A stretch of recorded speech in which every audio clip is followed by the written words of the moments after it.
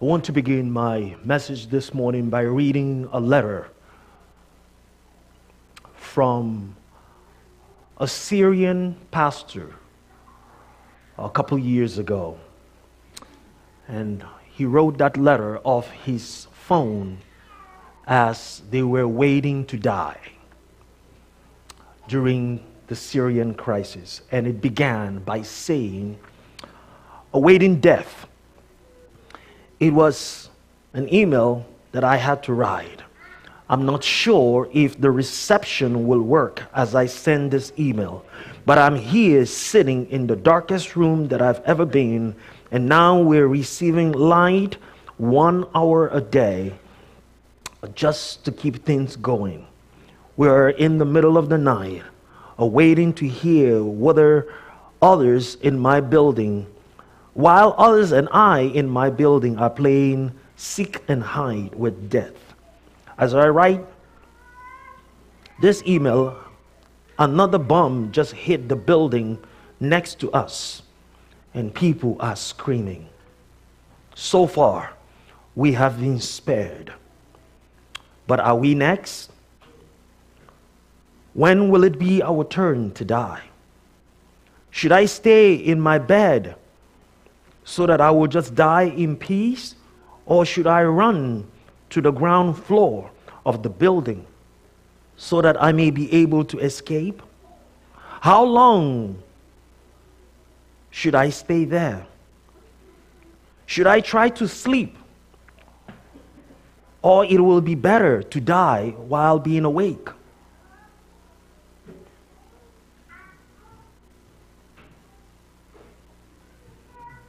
That is a letter that was written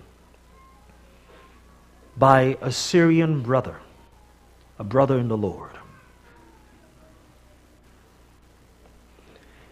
It is a time of crisis in our world today. I'm afraid of turning into the news,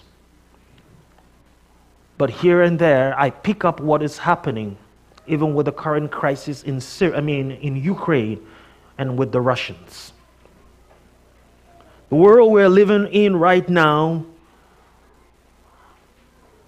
has about 80 million refugees. 80 million refugees. About 12 million of those are from Syria. Right now in Ukraine, it's about 6 million refugees. Since World War II, there has not been a flood of refugees in Europe until now. We often forget these people. Brothers and sisters, these are the same people that Jesus Christ has concern for. And we cannot forget the people that Jesus cared for. It is our God-given responsibility as followers of Jesus Christ not to forget those that are dying and those that are suffering persecution. It is our God-given responsibility to pray along with them and do everything we can to support them. 6 million. The scriptures that was just read just now, the word of the Lord says, the Spirit of the Lord is upon me, and it has anointed me to preach good news and to proclaim it to the poor, to the prisoners, to those that have no sight, physically and spiritually, to set those that are being oppressed, and to proclaim the Lord's favor. Jesus Christ made it very, very clear from the beginning of his ministry that he came to minister to those who needed it the most. If you are here in church today because you heard of a Nigerian guy and you were thinking it's all about Nigeria today, and then you have missed the point of coming here.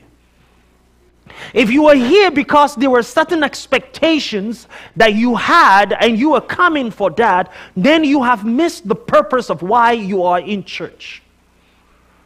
If you came to listen to me, then I'm going to fail you today. But if you are here to worship, my Bible tells me that the word of the Lord does not return to him void. So if you are here to worship and to offer yourself in worship to God, you will hear the word of God. By the way, I haven't even turned my stopwatch yet, so I'm going to turn it up now. Boom. My 2 hours starts now. Jesus, the Prince of Peace, was going around investing his time and resources to people who knew very little of peace. The ministry of Jesus Christ over 2,000 years ago is the ministry that the church needs to fulfill today. We should go around bringing the word of peace. Peace be unto you, as we fellowship with one another, representing Christ in everything that we do or say. If there's any time that the ministry of Jesus Christ is more relevant or should be more relevant, it's today. I know you guys want me to talk about Nigeria. I get you. Come back at 3 o'clock. We'll talk about that. But right now, we need to look at what the Word of God says. Christians are being beheaded for their faith in Jesus Christ. Children are being taken into slavery. Women are being forced into all kinds of pregnancy, not by choice, but through rape. Christians are constantly being hurt for what they believe in. Churches are being burned down and destroyed because it's a place of worship. People are losing their lives. And here in Lower Deer Creek Mennonite Church, you are blessed that you sleep in peace. I repeat, you are blessed beyond measures and you sleep in peace. You are not being threatened for coming to church. That does not mean everybody around you has it as good, as easy as it is. Christians are being kidnapped. I repeat, Christians are being kidnapped. Even in my city, where I come from today, some of you have no clue what is happening in life. Wake up. I'm here today to bring a little bit spice into the food that we're eating in worship today. Well, next time I think Marcia needs to invite me. I think I need to lead worship. If I come back again next time, if you let me come back again, I think I will lead worship. We need some in that, I wanted to dance, but I kind of like looked at everybody. Nobody was dancing. So I didn't want to just. I already I stand out already, but. Well, I just want to let you know, if you ever invite me again, brother, it's gonna be a little different. Okay, I'm just giving you a heads up right now. Every time I have the privilege of traveling to Nigeria, my heart drops.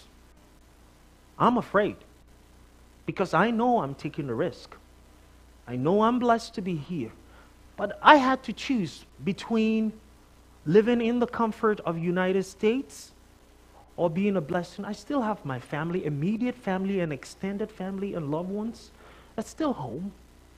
So am I going to allow fear to keep me here? And I'm not, I have another Nigerian who I just met Sunday. Yeah, that's a name, Sunday, meaning he was born on a Sunday. Well, you ask Lynn how he figured that out. It was Lynn that got Sunday, But we'll talk about that at 3 o'clock instead. But every time we have the opportunity to travel back to Nigeria, we're taking a risk. And it's a risk worth taking.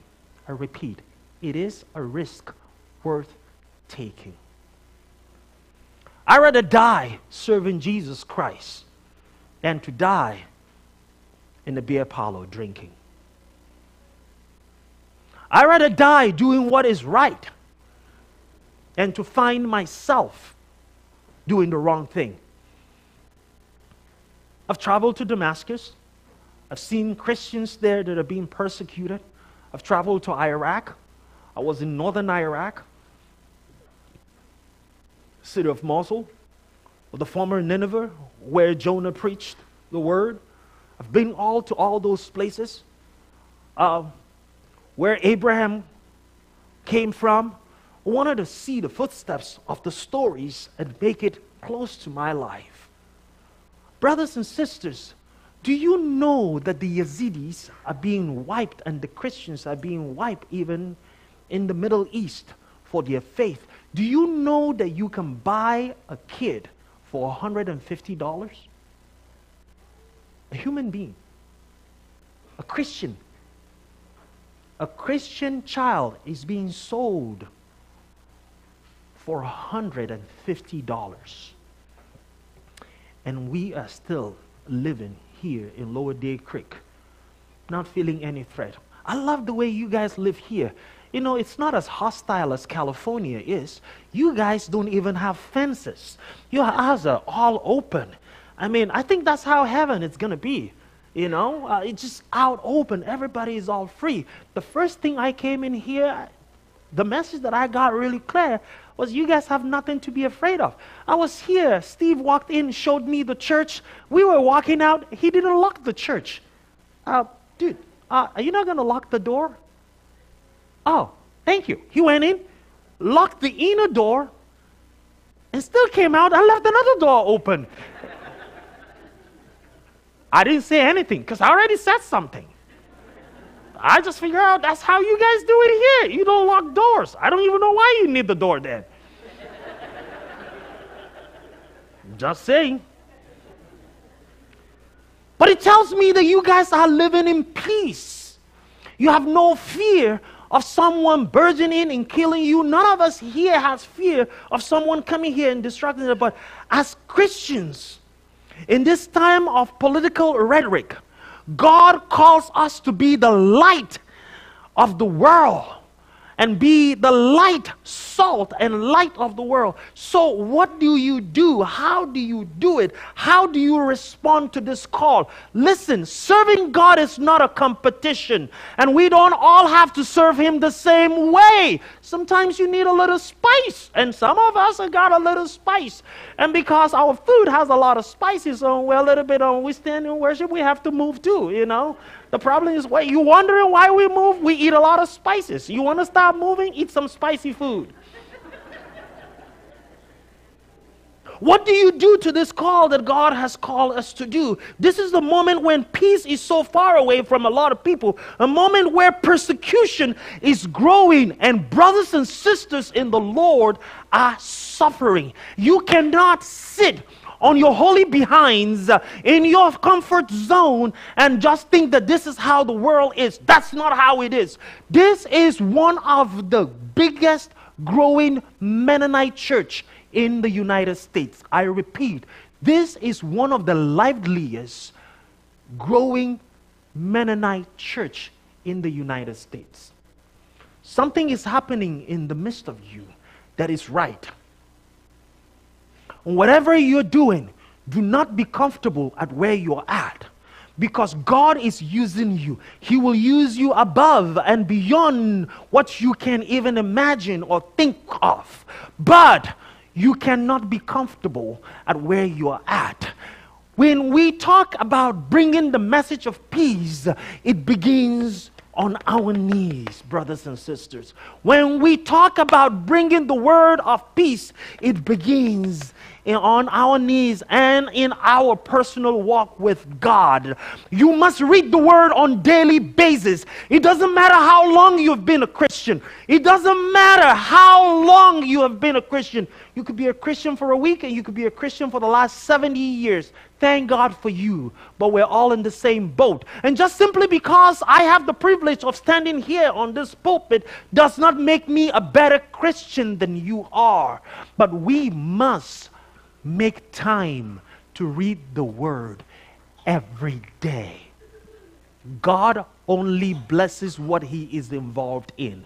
I repeat, God only blesses what He is involved in. You wake up in the morning. If you involve God in your own life, He blesses you that day. If you wake up that morning and you had no time for God, you won't be blessed. And when you come back home depressed, tired, and angry, and had a bad day, you need to check back where God was. God involved in how you started the day? The question is yours to be answered. How do we respond? Because we are incapable of solving the world's problem. I'm not here talking about Anabaptist Peace Center thinking that I got it all figured out. No, I'm not the best Nigerian. By the way, there's no such thing as the best human being. God is working in us, every one of us. And if you don't think God has some more work to do on you, you've got a big problem.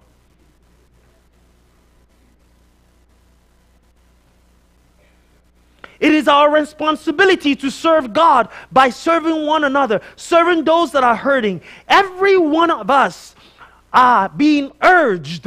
It doesn't matter what political group you belong into. That is not our calling as God's children.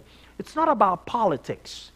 It doesn't matter who you voted for. What we are called to do is to be the ambassadors of Jesus Christ. The Bible says, blessed are the peacemakers, for they shall be called children of God. I tell you this, do you want to be called a children of God? Do you identify yourself as a child of God? The Bible says, seek ye first the kingdom of God and His righteousness, and all shall be added unto you. All. What is it that you need? We are called to feed the poor, physically and spiritually. And no one I have met that can cook as good as the Mennonites. The only thing we need in the Mennonite cookbook, spice. People may disagree with what we say, but let them not question.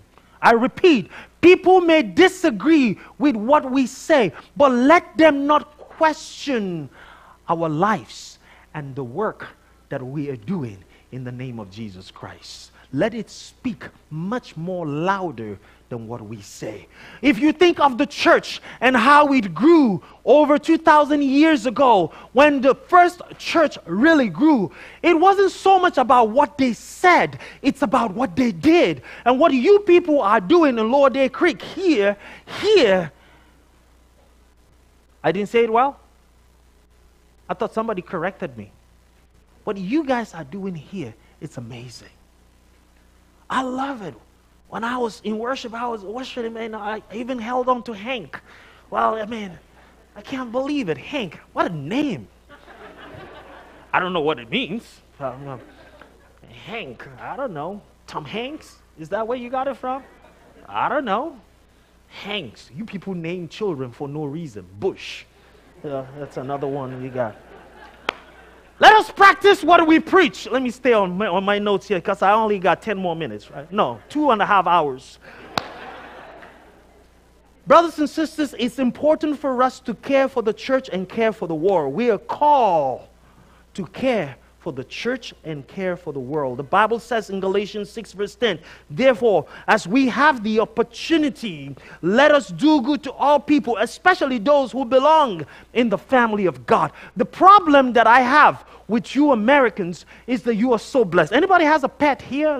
Raise your hand. Let me just see my pet lovers here. No. Come on, this is not a tricky one. I got 3 dogs. Come on, just raise your hand. She did this and put it all the way down. Don't be scared. I'm not going to hurt you. I know you're holding on to your bodyguard right there. But just you got a pet? That's right. How much do you spend on your pet food in a year? Do you hear my question? Go back home and think about it for a little bit. The amazing thing about America is that you care so much about your pets than you care for other believers in the house of the Lord. I'm not saying it is wrong for you to have pets. I'm not saying it is wrong to care for pets, but God, for God's sake, if you are spending over $1,000 on your pets in a year, how much are you spending in the kingdom of God? The Bible says that we should care for those other human beings like you. Are you doing it? Now, I'm not trying to make, part of it is I want to make you feel bad a little bit, but then I also want to make you feel good. Okay? It's okay to help those that are in the church, but it's not okay to stop there. I repeat, it is okay to help those that are in the church, but it is not okay to stop there. The greatest commandment says that we should love the Lord our God with all our heart. But then Jesus volunteered the second one. He said we are also called to love our neighbors as we love ourselves. The question is, who is your neighbor? At this very moment in time, I'm your neighbor. That's your neighbor. That's your neighbor. Whoever is beside you is your neighbor. It's not only talking about the 1 acre property lot that is on the other side. No. When you are in the grocery store, the cashier is your neighbor. Jesus taught a very pretty simple principle. The principle is that we should love everyone. Compassion simply means action. To have compassion on people. Jesus was making a statement about immigrants in Luke chapter 10, verse 36. It says, now which of these three will you say is your neighbor? To the man who was attacked by the bandit, Jesus asked. The man replied, the one who you have shown mercy to. I am sad to tell you, I have been attacked in the past for being black by white people. I have a broken bone on my face. I have a broken bone on the back of my head. I have a stab and a scar for being black by a bunch of white kids. The first time I got attacked, I didn't even know what racism was. I didn't know why they were beating me up. At first, I thought they were armed robbers. I come from Nigeria. We don't know racism. We know corruption. There's another one over there. You can ask him. We don't know racism. In the western part of Africa, we do not know racism. Color doesn't really matter to us. We love white people. We love white people. I didn't get the reason why someone was beating me because I'm black. Folks, I didn't choose to be born black. I did not choose to be born a boy either. I woke up and I found out that I'm called a boy. That's just a fact.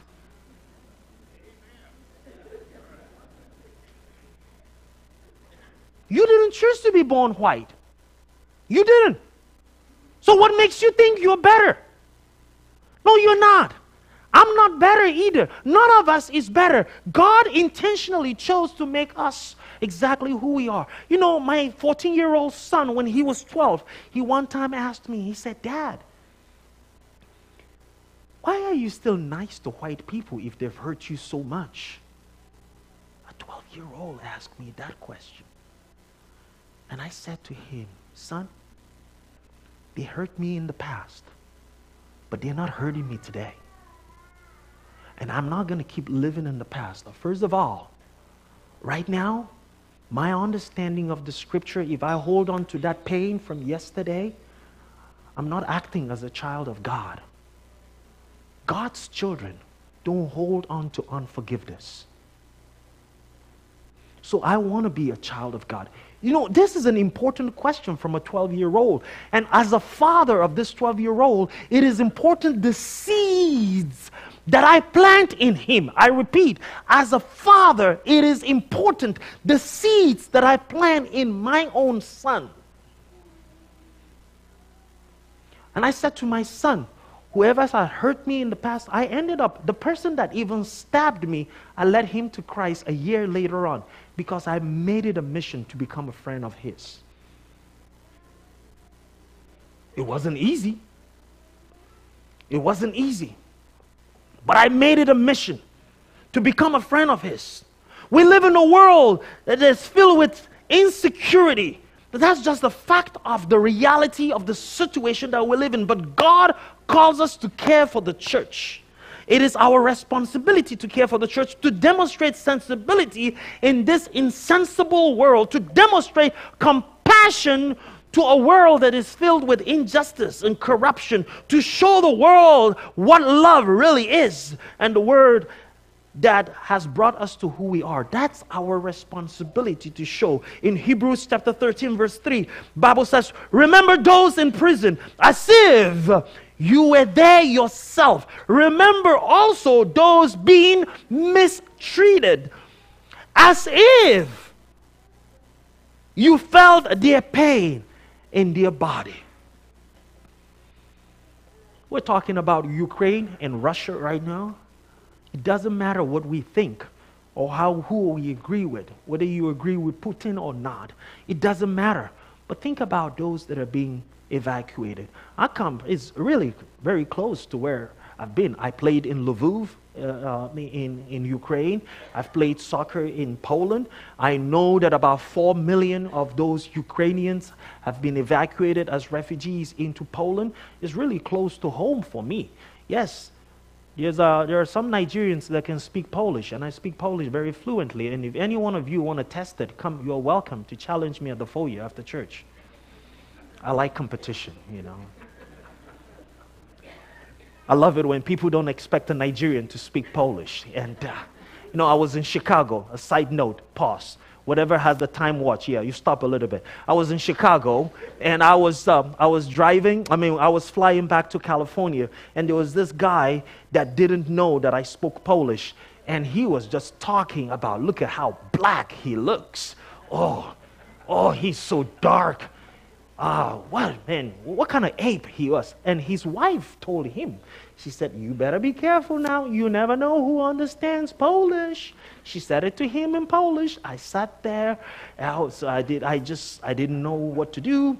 I just came from California, and I was flown into Chicago for a thing, and they bought me a first-class ticket. I usually get the cheapest I could get. But this flight, they bought me a first-class ticket. And I was like, oh man, first class. And so, man, I wanted to see what it was. By the way, when this guy was done saying everything he could say, I got up and I said to him in Polish, Polska jest tylko na Polaków. Jak ty nie lubisz tutaj, idź do Polska.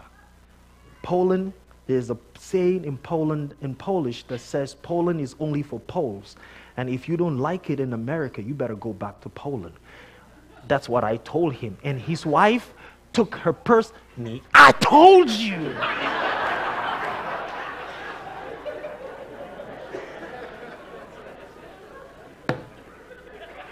And I was in first class, and so we get to go in first. And when I got in, I ordered for tea. Immediately, they sat me, and I was in the aisle. I got long legs, so I was sitting in the aisle with my little tea. Now, I needed to drink tea like a princess from Disney, and I wanted this guy to see. And then when he walked by, I was sipping my tea. I looked at him, and I said, Cześć. Cześć means hi in Polish. That's why I said to him, Cześć. And he didn't say a word. Brothers and sisters, but you can turn the clock back on now.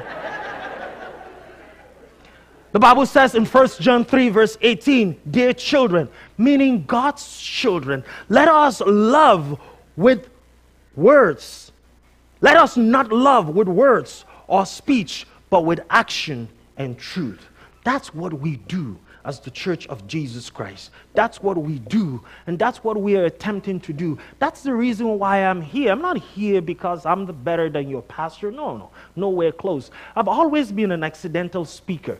You know, some of you heard me for the first time at Region because I wasn't even scheduled to preach. There was another black guy that was scheduled to preach, but he got the COVID, And so they look mini, miny, mo, and then they go, you are the next black guy that comes up.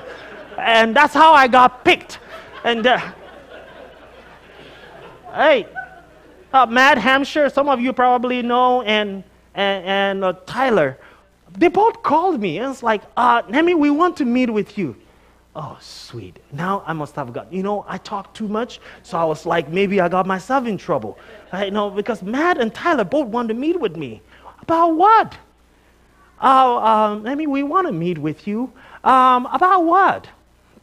Am I in trouble? And they wouldn't. Oh, Tyler was bad that day. And they wouldn't really say. And then they got me all wrapped up, and I was like, so what do I do from here? And then, okay, we're going to just cut it. Oh, we want you to preach. What are you talking about? We want you to preach at Region. Okay, we can talk about that later on. But anyway, and that's how come some of you saw me, and then you came into the session, and then we met, and here I am at Lower Day Creek, brothers and sisters. But I'm just one piece of a puzzle in the equation, and each and every one of us is a puzzle. I love America. I love Americans. I'm privileged to be called an American today.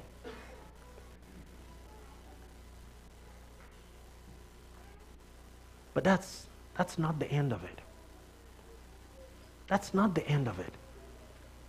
Some of you probably have not even flown out of Iowa your entire life.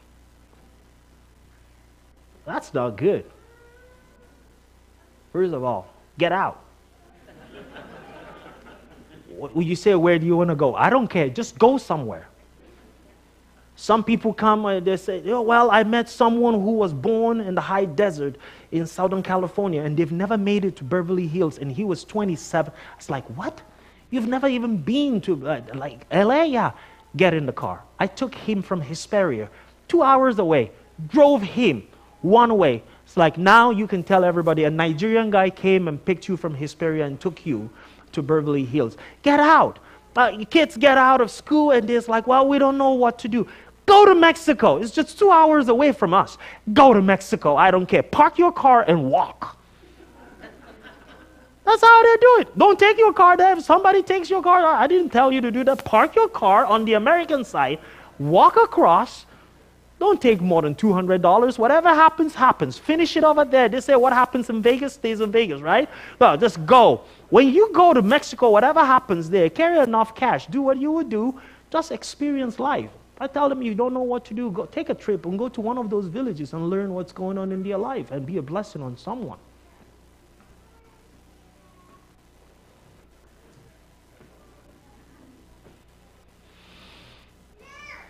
If you can spend $1,000 on your pets, you can spend at least $10,000 on a fellow human being that belongs into the family of God. Because I believe we invest in people that take our investment into heaven. The Bible says that, makes that very clear in Matthew 6 verse 20, when it says that we should invest in our heavenly treasures. Are you investing in heaven? I can't answer that question for you. But if you leave this place and you find out that you're not investing in for your eternity in heaven on people that will go to heaven and take your investment along with them, then you need to think again. We need to fight for peace and justice, which begins on our knee. Blessed are the peacemakers. Peacemakers plant seeds of peace, and they will harvest justice. That's what James 3:18 says. Peacemakers plant seeds.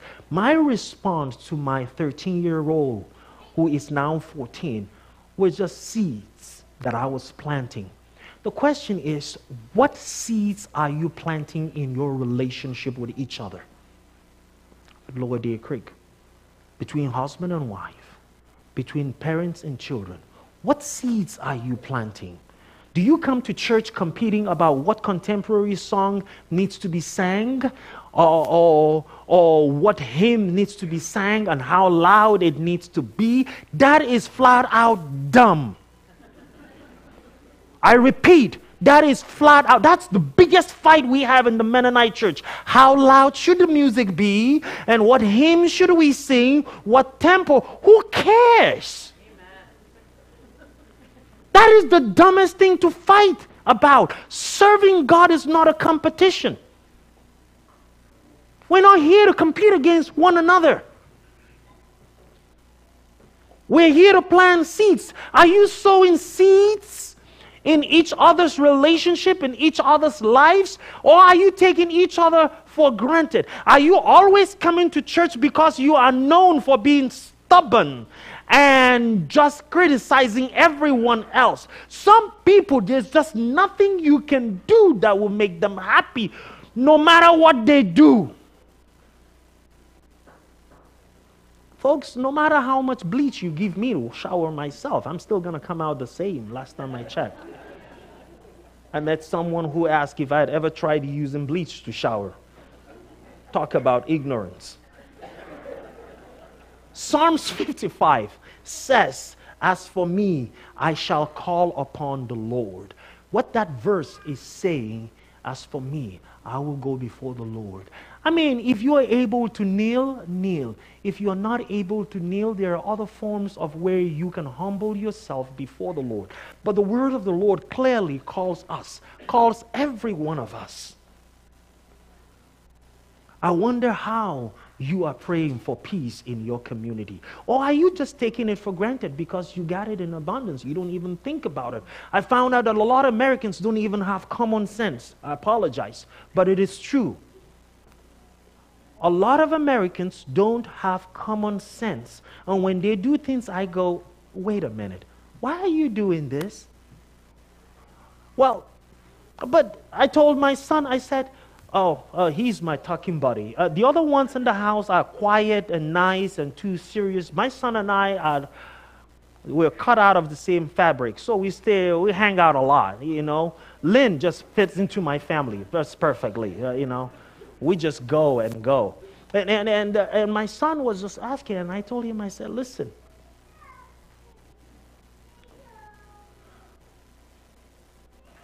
we are cut out to pray for one another. The Bible clearly even instructs us in the Bible, in Psalms 122, when it says that we should pray for the peace of Jerusalem. Are you taking it for granted? That's a specific request. That's a specific request that God has given us. How are you praying for the peace of Iowa City, of a situation in Iowa City that you know of? How are you praying for the people in Ukraine? That video clip that was we shared in the beginning of the Sunday school earlier on today, they mentioned North Korea, Iran, Afghanistan, Nigeria. These are specific literal countries that are being persecuted for their love for Jesus Christ. Are you praying for those? Are you even aware? Some of you didn't even know that Christian children are being sold into slavery. I have a Nigerian pastor, Pastor Ephraim Langman, his wife Naomi. Their son was picked up from the university dorm, and they have not been able to locate their son in the last 5 years. Out of nowhere, they thought this boy has been kidnapped, killed, or something. He stole one of the person's phone one day, and he called his mom, and he said, I'm still alive, and I have been a slave of this and this, and this is what I am doing. While he was talking to his mother, and his master's wife showed up, and they took the phone. The mom could hear her son crying, and since then they have not heard from him again.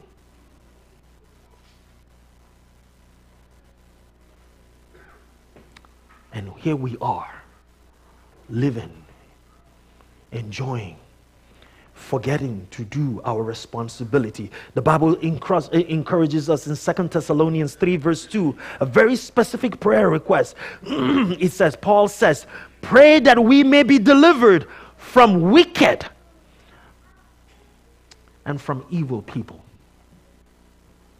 There's evil in our world. And some people say, well, I don't believe in evil. Yes, evil is real. If it wasn't real, it wouldn't be in the Word of God. I'm a firm believer that whatever is in the Word of God is there for us to understand. I just told you about the Yazidis and the Chaldeans in northern Iraq. They're being persecuted. There's genocide going. A lot of you have no clue. And you guys are so blessed with smartphones and internet and light 24/7. One of the biggest things that you have in America, the biggest problem you have is you have too much food. No, I'm serious. The biggest problem you have in America, you have too much food. And then you have light. When my wife went to Nigeria for the first time with me, I was going to give my wife the treatment of how I grew up. Well, what I did, I told my brother, just put a washer, only washer, no dryer. She's going to wash and she's going to dry it out. My wife was born in Poland, in the city. She has no clue how life is. It's like, well, listen, she's just going to get a piece of it. So here's what's going to happen. We got home. My wife wanted to do laundry. She put that laundry in the washing machine. She started the laundry and the power went off. And she is just waiting and she's waiting. Those clothes were in the laundry for 1 week. That one load, she did not finish it. And she's like, how do you do it? The food in the freezer. And who thinks of a freezer when you're thinking about life? Those two people at the back there know what I'm talking of. If you've been a missionary too, you probably have an idea what I'm talking about. But there are people that are selling our children because, we need to learn to speak up for those that are oppressed. Speak up. We talk about the Jews and the Holocaust. Wait, how possible is it that history says that about 6,000 Jews were rounded up? 6,000 Jews were rounded up. How possible it is to put them in a gas chamber and burn them? How possible is it? Well, it's as simple as this. It is possible when we don't speak up for those that are oppressed. That's what makes it possible. You are as dangerous as those that are killing when you know that the killing is going on and you're doing nothing about it.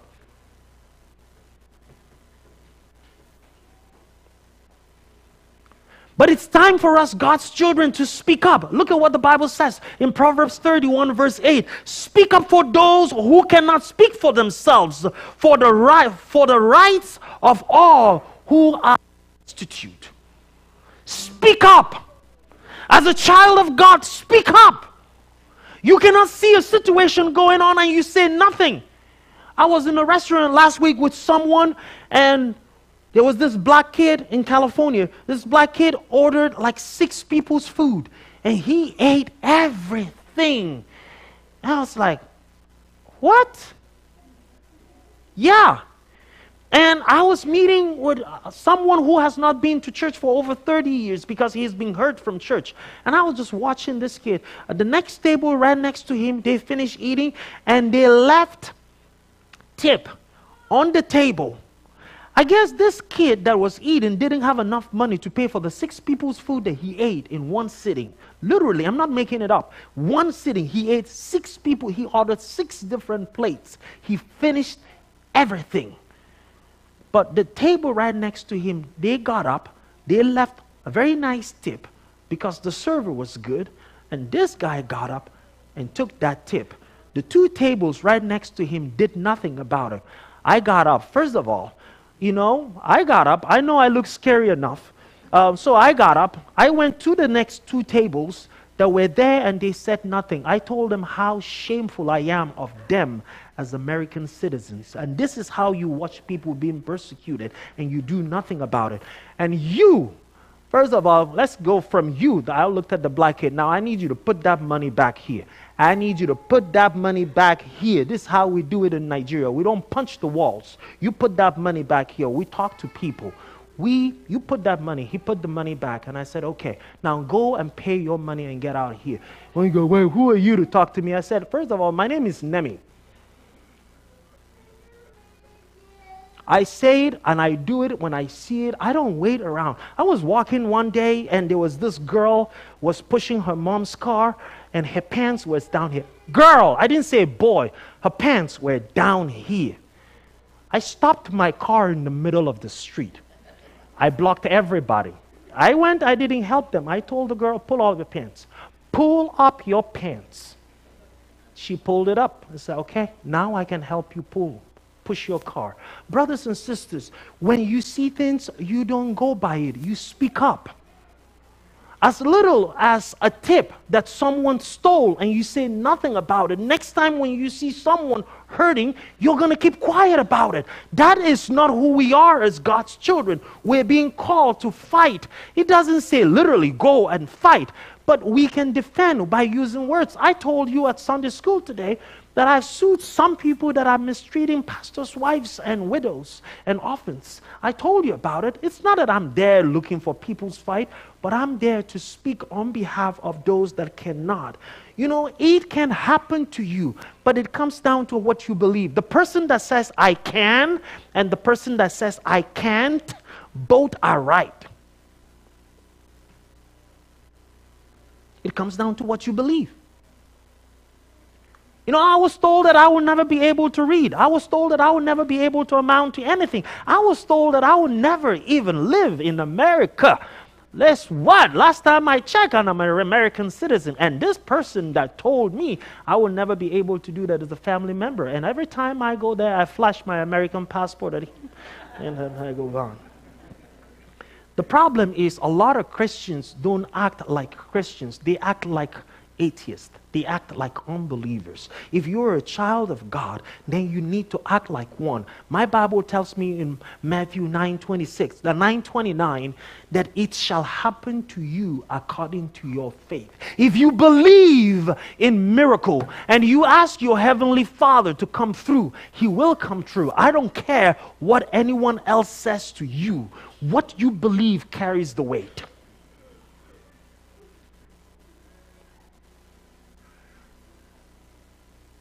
We are to give generously to those in need and always have hope.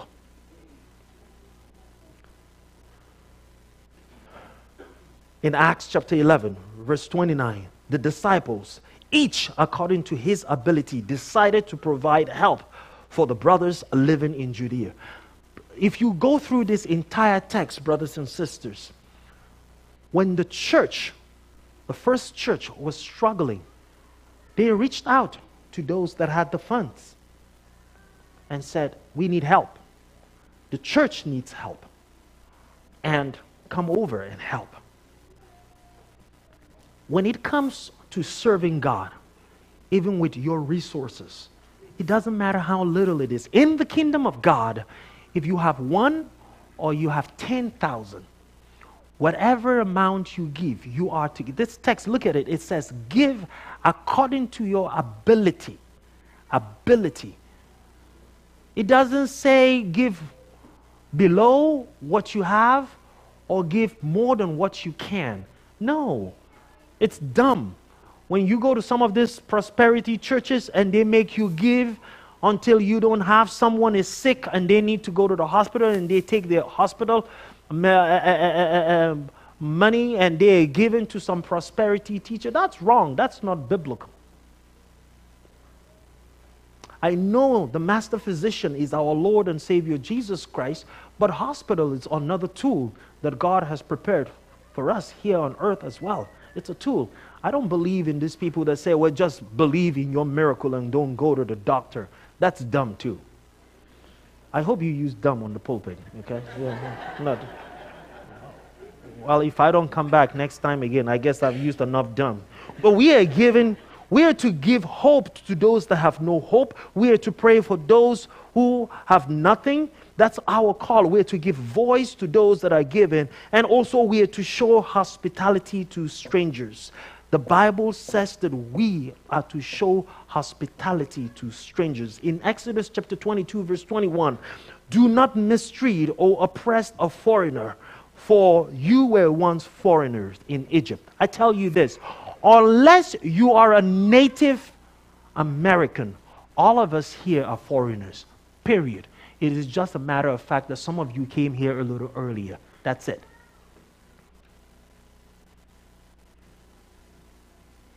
Maybe you came from Ukraine, Poland, Russia, I don't know, Holland. Menno Simon comes from Holland, right? Yeah. Well, where's your roots? Sweden, Denmark, Germany? All of us are foreigners here, folks, unless you are a Native American. So what sense does it make when you see other foreigners around and you make them feel uncomfortable? You are called and instructed by the word of God to welcome foreigners, because you were once foreign. Maybe your grandparents were here before we got here. That's fine. Bible says in Leviticus 19, when a foreigner resides among you in your land, do not mistreat them. The foreigner residing among you must be treated as your own native born. Love them as yourself, for you were foreigners in Egypt. I am the Lord your God. Back in those days when the Lord says, I am the Lord your God, it's like, if you want to argue with me, let's talk about it.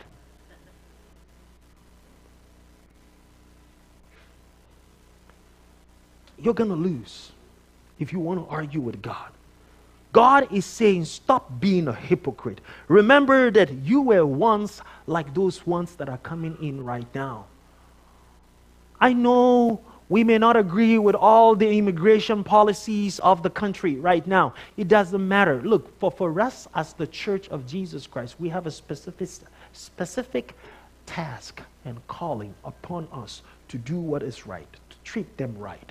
Once we see them in grocery store, stop, pay attention to them. The Bible says, I'll round up this way, in John 16 verse 33, in me, Jesus says, you may have peace. In this world, you will have trouble, but take heart, I have overcome the world. Jesus is the Prince of Peace. No matter what conflict is going on in your home, in your heart, in your community, in your marriage, in your family, you can come to Christ for comfort. Brothers and sisters, I don't know you individually, so maybe some of you are here because you were told that some Nigerian kid is doing something in Nigeria, come check him out, and you are here, but maybe you have not accepted Jesus Christ as your Lord and Savior. Maybe you've been coming here even for all these years, but truly deep inside you, you are not a Bible-believing follower of Jesus Christ. Today needs to be that day that you make that change. At least consider it. You have a wonderful, great young man as your pastor, a very insightful young man. I don't know where you find them. They don't make this type anymore. This guy has some foresight. He blew me up last night when he walked up with Noel yesterday. He's already planting seeds in the life of his children. That is our God-given responsibility. That was all you needed to do, to bring Noel to hang out with us yesterday. We'll have dinner. I will forever respect you because I see the Spirit of Christ in you. You didn't go around trying to do this. You're not worried about your church members. You're worried about the first church that God gave you. And you looked and you say, among these ones, if God is going to do something, it might be Noel. So right now, we're going to just plant these seeds. I know Noel sat there and go, well, you talk too much. It's like, well, that's the problem. So next time, tell Noel to bring some hot pepper. When I talk, she'll just push that. When are you going to be a peacemaker? I'm here this weekend to talk about Anabaptist Peace Center. I was born and raised in the Baptist church. Never knew of the Mennonites till 1999. Never heard of the word Mennonite. Never even saw MCC in Nigeria, even though it's been there since 1957. Had no clue. Didn't even know the Mennonites were Christians when I came here. In fact, when I heard the name Mennonite the very first time, I thought they were the Mormons. Yeah, that's how sad. I knew nothing about. But guess what? I'm part of the group, and I'm trying to make a difference. And I know I can't do it alone, but we can do it together. I don't know what the Lord is putting in you, but we are called to be peacemakers. How are you planting seed? Show by what you do. I want to round up by praying. And I would like to invite you to bow your heads as we pray and close for the day. You may be here and you have never given your life to Jesus Christ. Not because you've not heard about it, but you have not really thought clearly because you take things for granted.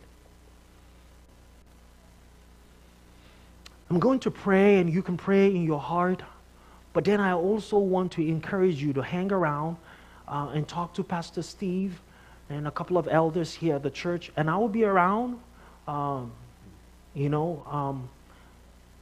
after this prayer, you can talk. We can figure out how we can support each other prayerfully.